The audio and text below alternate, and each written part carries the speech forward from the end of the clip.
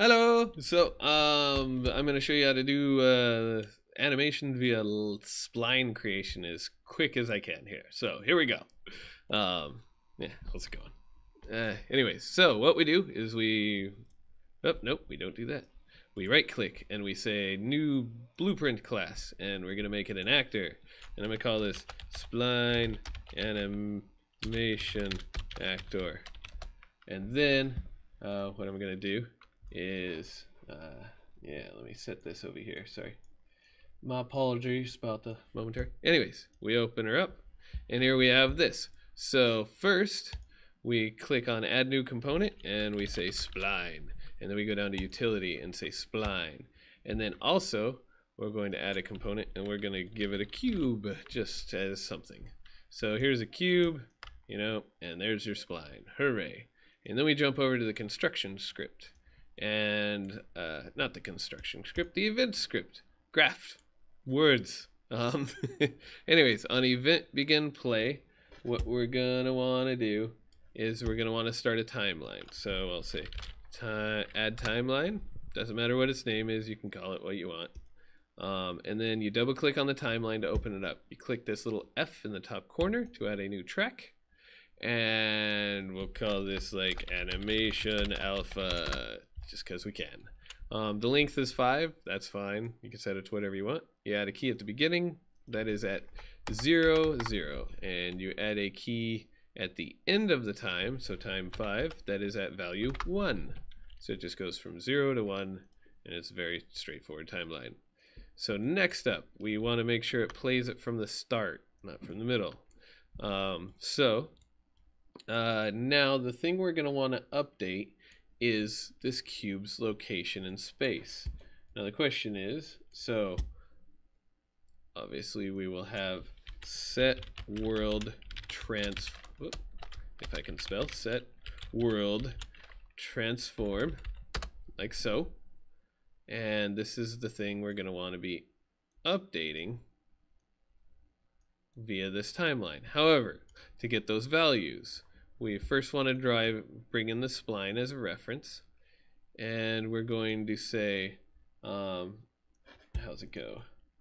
We want to get the spline's length first, because we don't know what that's going to be. We're going to create that later on. So we'll say get length, but whatever it is, length, get spline length. There it is.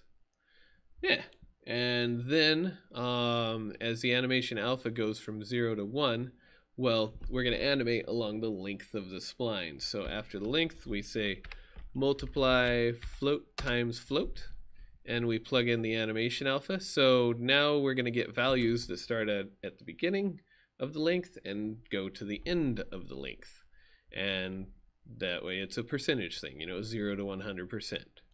And then what we want to do, also on this world transform, it's going to be asking for a new transform. So we want to drag off of it and say make transform. So here's where we need to plug values in to give to the cube. Anyways, back to the spline. Now that we have the spline and somewhere along its length animating from this timeline, what we want to do is drag also off of this spline and say get location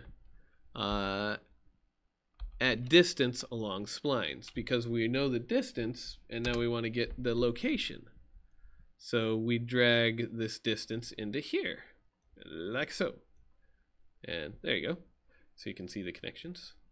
And then instead of local, because we're going to want to be able to move this actor around, we can say world. So under coordinate space, switch it to world. Now also along with this, we want to say get rotation at distance along spline, because we want the square to be able to bank and rotate with everything.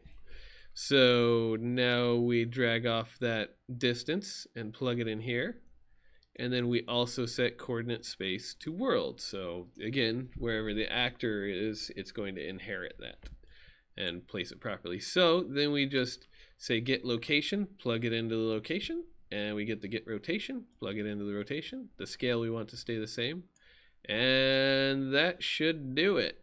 So now back over in the world, if I put a spline actor out here And see how there's that little nub pointing off the end of it? Well, I'll just rotate it so we can see it a little better here. So that little nub, I can even like copy this. And this little nub, when you click on it, it allows you to start doing spline editing once you get a hold of it. Right there it is. So yeah, you just gotta kind of click around until you get a hold of that little tiny endpoint. So this is the endpoint of the spline. And being that each creation of this actor out here is an instance, you know, I can go ahead and edit this, and it's not gonna change the actor in here, or the original actor length, you know. So, but what we can do now is I can right click on this spline path here and say add spline point here, and hooray, I can edit stuff.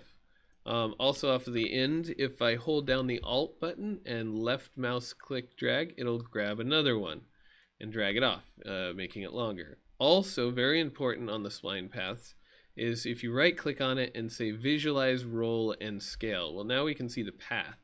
And so say at the bottom here, we wanted it to, you know, bank this way real quick before coming down. Well, we just rotate it like that. And so now it's got, you know, a little bit of a bank here that it's going to follow. So yeah, so now that we have our spline path built, all we should have to do is save and hit play, and there she goes. And she goes, rip, and that's in a place to the end. And so, yeah, that is a really super short explanation of how to do a spline animation on an object. As an additional tip, what I did for actors in the game I'm working on right now, I had one actor that created splines. So I'd go out, draw a bunch of splines using that actor, and then the actor who travels along those splines, well, I'd have it go out, look for all those spline actors that have a travel, and then snap itself to that one and follow that spline. So anyways, just mostly important, remember the commands get spline length, get location at distance along spline, and get location at distance along spline, and get rotation at distance along spline. So, and then yeah, also set them to world. So there is that, and you see the other ones animating too. But anyways, hopefully that's helpful, and hopefully that answers quickly a question for some of y'all. So anyways, hope all is well out there, and I'll see you next time.